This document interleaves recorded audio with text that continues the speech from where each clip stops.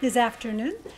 I believe that Arxiv is familiar to many of you here, so I will have a very brief introduction. It's more than 20 years old, and it somewhat ushered open access to preprint publications in many disciplines, including physics, math, computer science, astronomy, quantitative biology, statistics, so on and so forth.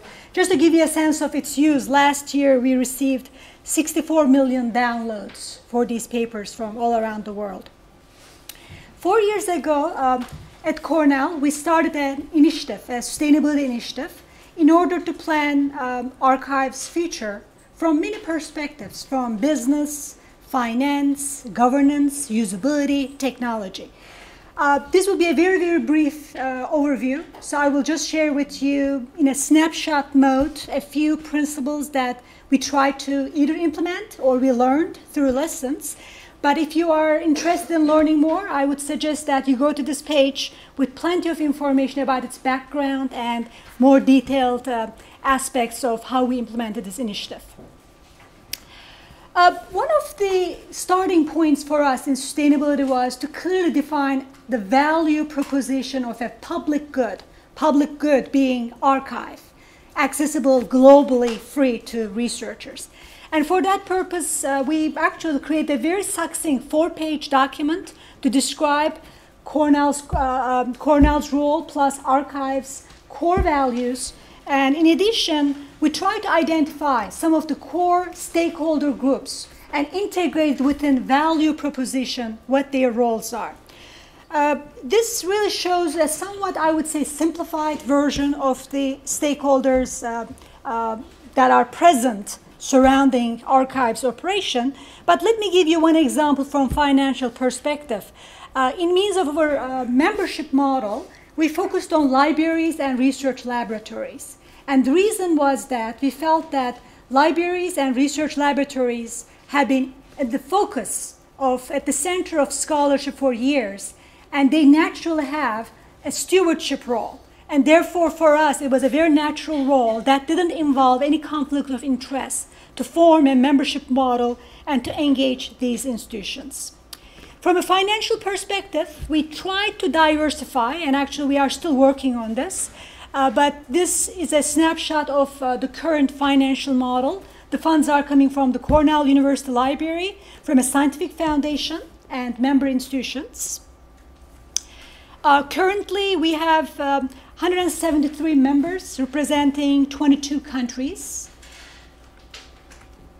And one of the principles that we are trying to learn is to have transparency about the Arxiv operation, including its expenses. Many of us run repositories. We have been in this business for years, but when it comes to clearly identify what the costs are, how they occur, and how they fluctuate, it is still work in progress. After 5 years of writing, trying to identify annual costs, I must admit that we are still trying to, unbundle expenses or try to kind of more clearly identify what are the sources of revenue and what are the sources of expenses for Arxiv.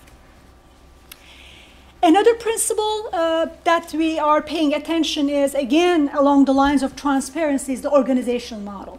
How we are running Arxiv, different roles, responsibilities. And we also feel that our community is in really desperate need of sharing this sort of information from organizational and financial perspective. How much we are spending, what are the skill sets represented, and what are the organizational members to be able to build sustainability models collectively. I'm the program director, and actually we are in the process of recruiting a scientific director. We do thoroughly believe that at the heart of repository initiatives should be collaborations between, or I should say among different stakeholders, even if the libraries are taking the lead in sustainability planning, involving scientists in this process is critical. And along that line, this is how our governance model looks like. Cornell University Library has a set of roles, especially managing the moderation of submissions, operating Arxiv, thinking about long-term access from preservation perspective, financial responsibility. And we work very closely with 2 advisory boards. And both of these advisory boards have bylaws so that members of these boards clearly know what their roles are and what their contributions are and how they are involved in the archive's day-to-day operation. Again, I want to emphasize that archive success stems from, it's coming from the scientific community. And after 20 years, we are still trying to give prominence to the scientists' roles, their needs, and their sociocultural issues. Therefore, a very important part of our governance model is the Scientific Advisory Board and their involvement in sometimes even day-to-day operation. We also have a member advisory board that represents libraries and repository communities because we think equally important as intellectual oversight of archive is engaging the global repository community in running the repository, including interoperability, standards, development priorities, so on and so forth. As I said, given the short duration of this presentation, I'm just giving you kind of sampling snapshots. But some of the principles that I have included so far, I mentioned number one, importance of academic community. Number two, which is clearly defined mandates and governance structure. And the fifth one, which is reliance on business planning strategies. Even open access initiatives require business plans because we need revenues, we have expenses. So we really need to understand that especially nonprofit operations need a clearly identified and transparently communicated business plans. Again, going with my snapshot approach, I would like to give you two examples to illustrate number three, which is technology related, and number four, which is about content policies. And I'll start with the importance of content policies. I would say one of the success principles of archive is quality control, which may not be a very kind of an obvious process for you, but in a very simple sense, we are receiving 230 to 250 articles every day at Cornell. And our staff is doing a very cursory review of each paper received, just to make sure that these are actually scientific papers. They have been submitted by legitimate authors, that they are coming from a certain institution, and that to identify different subject categories using automated tools. But a very critical element of this process is we have engaged close to 140 scientists from all over the world, and each paper submitted, even if it's just 1 minute glance, is looked over as scientists to make sure that we are maintaining the quality parameters.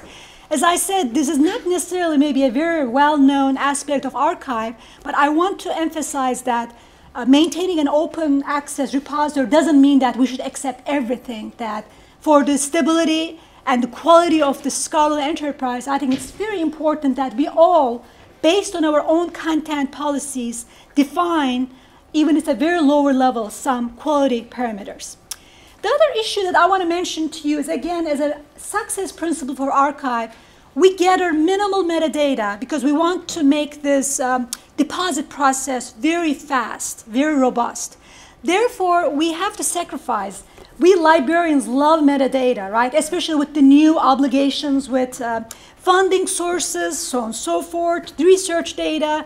We are so, in a way, we have incentive to add and request more data from authors.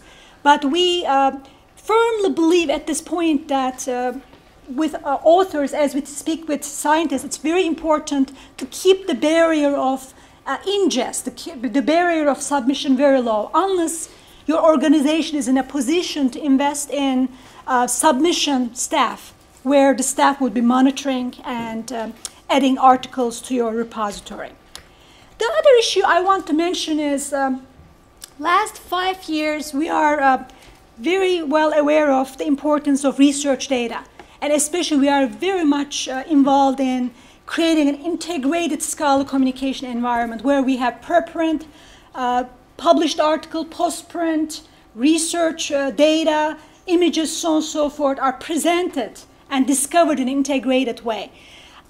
With Arxiv, a couple of years ago, we were involved in a research study with data conservancy from Johns Hopkins to experiment with using Arxiv as a front-end interface to accept research data too.